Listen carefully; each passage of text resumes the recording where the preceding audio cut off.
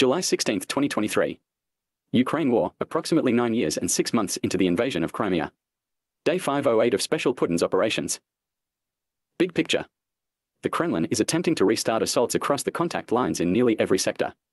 Ukraine's female military members have finally properly received locally produced summer uniforms which are designed specifically for the female form, just in time to also need fall and winter uniforms. Ukraine is currently launching 1/3 the tactical daily airstrikes that Russia is launching. Russian electronic countermeasures are proving effective to restrain Ukrainian light drone use, limiting tactical options for Ukraine where these systems operate. Russian threats to use cluster munitions are moot as they've been using these since the start of the invasion.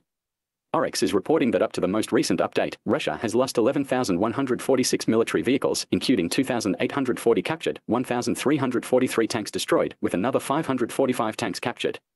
Dnieper Line. Moscow's mouthpieces are bragging over the claimed destruction of a sector UAV hub and apparently attempting to mock Elon Musk's Starlink for being destroyed in the attack. Water shortages continue to be solved by expensive delivery in many areas. Moscow has mildly increased their shelling to a total of 415 explosions in this oblast by adding grad systems as well as by attacking civilian targets with automatic grenade launchers. Zaporizhzhya Front. Heavy fighting.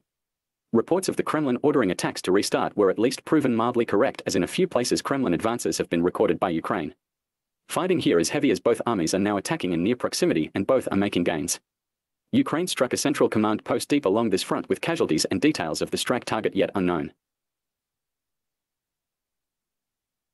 At the city of Staromayeskoye on the Morsky Alley, Kremlin mouthpieces are reporting that Ukraine made a long-distance advance into the city, only to be repulsed shortly afterwards. East Front, Donetsk.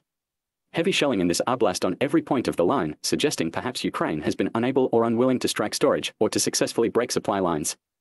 Mariinka and Avdiivka continue to be killing floors for Mobiks, Chechnyans, and falsely arrested poor East and Central Asian brown prisoners. Bakhmut Area. Ukraine continues to hold initiative according to Ukraine's command. Heavy fighting at the M04 shows a back and forth for a few hundred feet of ground. Oskil border front. Ukraine has not shown any changes on this map in a number of days. However, today heavy fighting has been verbally reported outside Kupiansk as repeated counterattacks by both sides, again exchanging 100 meters multiple times. No further reports on any Russian attacks at Torsk village. Northern border. Shelling has increased by both sides on the northern border. Wagner equipment columns moving north in the last 3 days were confirmed to have moved in majority into Belarus. As noted before, Russia recently claimed that it has completed one of its normal spring conscription efforts with nearly 150,000 troops called into Belgorod. Black Sea. Russia is currently floating 11 warships capable of creating a volley of 12-caliber missiles. Early this morning around sunrise in Sevastopol, the Ukrainian military made an attack using drones against the naval facilities of the Russian fleets. The Kremlin is reporting all drones were destroyed, however firing and explosions were reported ongoing for an hour. As this area is behind enemy lines, information in the public sphere may be limited, so goals and successes of the Ukrainians is unclear. Explosions were reported in Berdyansk and Mariupol. Ukraine world-related. In an unexpected attempt to flex, the Hindustan Times is bragging that Elon Musk's donated Starlinks were destroyed at Kherson. Tomorrow marks 9 years since the shoot-down of Malaysia Airlines flight MH17. Putin has sent a great insult to the French as he seized ownership of Danone yogurt to go with his bannons. Prigozhin is suggesting the GRU is a public body being seized by private interests. The GRU appears to be attempting to play General Toplinsky as a man favored by his troops by releasing audio of a supposed anonymous airborne soldier threatening mutiny if the general is dismissed. We suppose it's almost time for another VDV drop. On the topic of dropping, snow is now less than 4 months away.